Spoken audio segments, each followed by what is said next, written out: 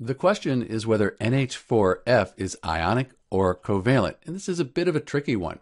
So if we look at each individual element, we have nitrogen, hydrogen, and fluorine. Here's our nitrogen, here's our hydrogen, and here's our fluorine. And they're all nonmetals. Usually when we have all nonmetals, we expect that we have a covalent compound, also called a molecular compound. But again, NH4F, this ammonium fluoride, it's a bit of an exception. So when you see NH4 in a compound, it's the ammonium ion, and it's a polyatomic ion. It looks like this here. You have the nitrogen and the 4 hydrogens, and the whole thing has a positive charge. Fluorine, that's in group 17, sometimes called 7A. It's a halogen. It has a 1- charge.